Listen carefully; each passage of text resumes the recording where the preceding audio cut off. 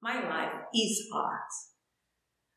I was surrounded by art since my early years. My father was an artist and an art critic, and I was surrounded by art analysis, cultural politics, and the avant-garde the whole time.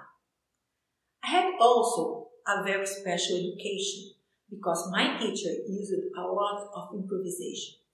She pushed me towards creation, radical inventions. When I was 19 years old, I did my first work, M3x3, a video programmed by computer. I love mathematics, so it was inside my mind how to program a computer to give the instructions to the TV director, cameraman, and dancers. And together, they made the video.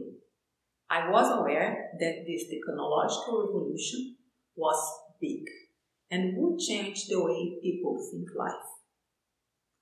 I also proposed a new body language.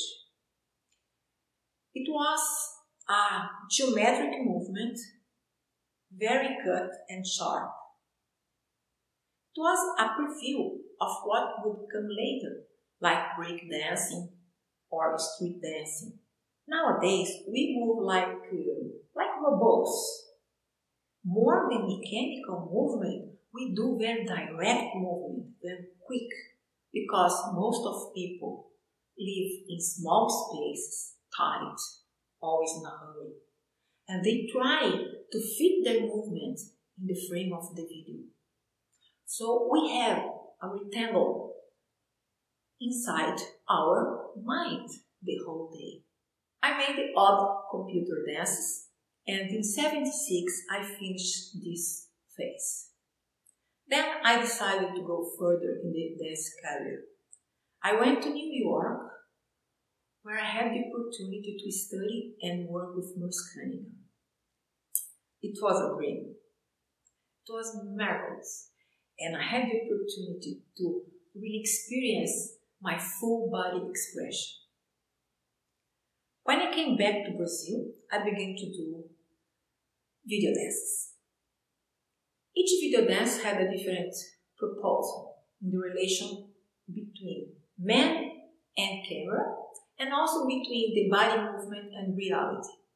For example, I attached a camera to my arm, and I recorded very slow movements of my skin. It's difficult to recognize which part of the body is moving, and the result is a very interesting geometry, an organic geometry. I did 3 of those works, Flash 1, 2, and 3. And Flash 2, I think, is my self-portrait.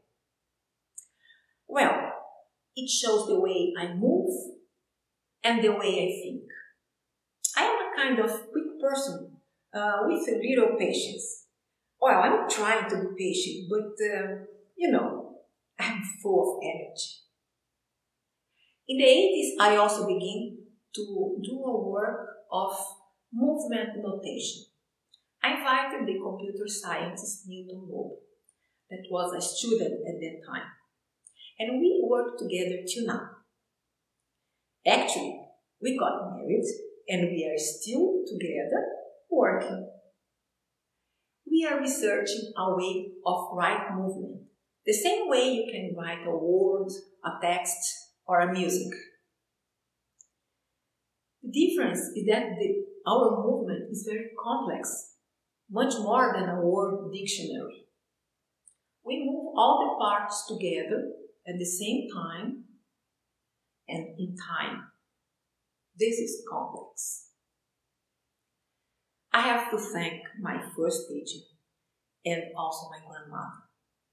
The name of the notation Newton and I did is Nota Ana.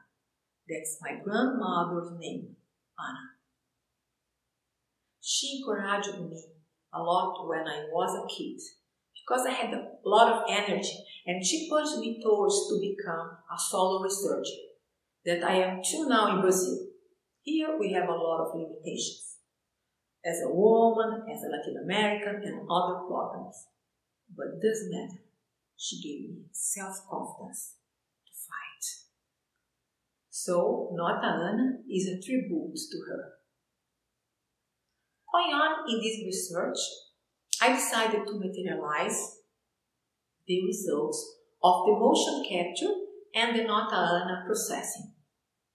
What came out were sculptures. The sculptures are really a new visual result because they are planned with the organic geometry of the body. We can make straight lines with our body, we can make circles, we can make 3D, but a straight line, it is almost straight. The circle is imperfect. So we have a geometry that's the body geometry. It's organic geometry. That's how we communicate to each other, using the space with our body. The first sculpture we did was in 2015, and we keep doing till now because people love to move in front of the motion capture structure, and they create wonderful movements. And those movements can be transformed in sculptures. I decided also to do a drawing in the paper with my body. It's a work completely without technology, just body and color. If I use, for example, a brush, it's just an extension of my fingers movement. This is a kind of body art, specific because it's a research of the formal possibilities of our body language. And what come out are sophisticated paintings. This remembers me one phrase of the old Greek that says, dancing is drawing in the air. Body expression as art through different media and materials. That's what I'm doing, and that's what I think I'll do the rest of my life. Thank you.